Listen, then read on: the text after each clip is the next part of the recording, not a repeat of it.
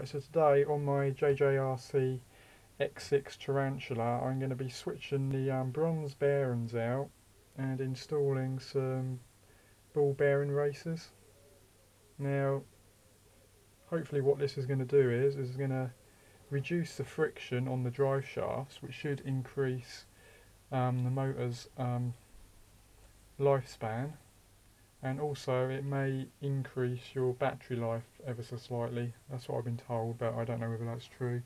But if it will increase the life of the motors, that's a good start anyway. So yeah, so we're going to see how easy this is. I haven't taken one of these apart before, so just see how easy it is to do.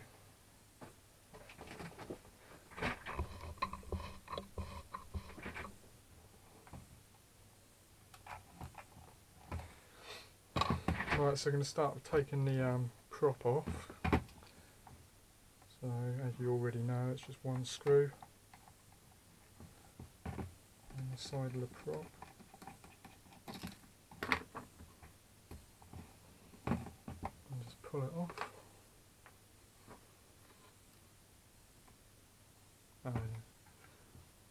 So it's that simple to get the drive shaft out.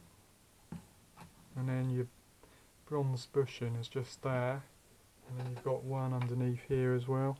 I'll put a link in the description to where I got these ball bearing racers from, just in case anybody's interested. But the way to get them out is just to use the drive shaft itself, put it in there and just point it slightly so you can get just a slight angle on it, and then push them out. And there we go. And the same for the top one. You could always use a small screwdriver to do this as well. So they're taken out. You need 8 of these racers in total.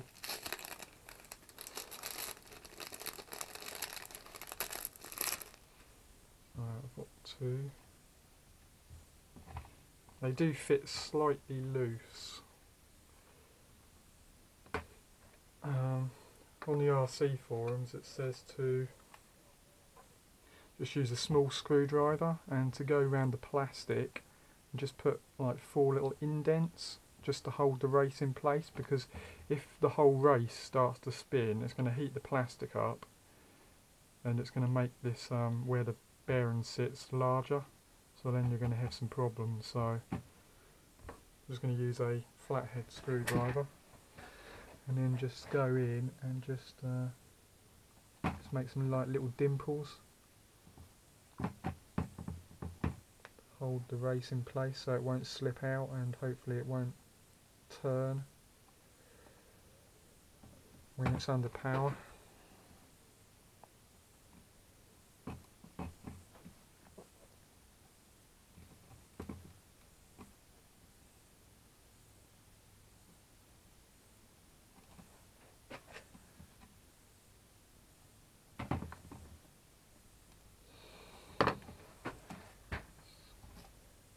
So now hopefully that won't pop out.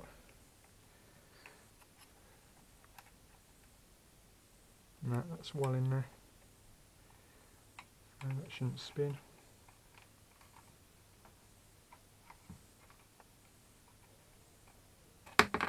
Now just do the bottom one.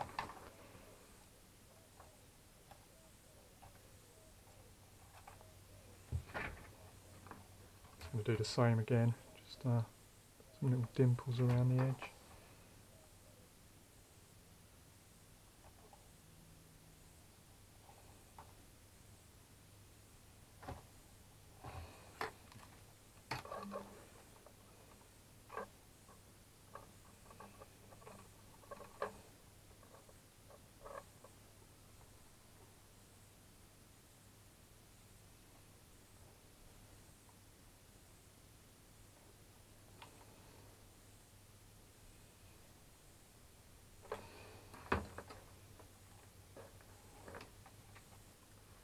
Just make sure that it's not going to easily push out.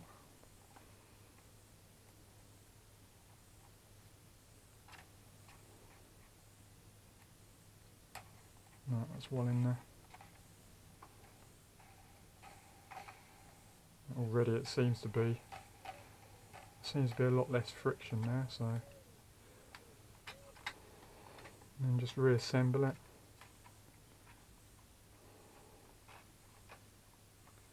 This is probably the most difficult bit, getting the actual hole lined up again.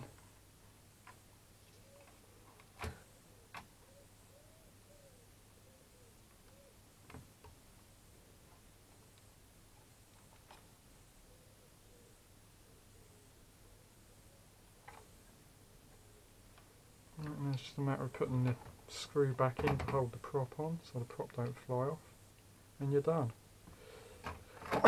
It's that simple.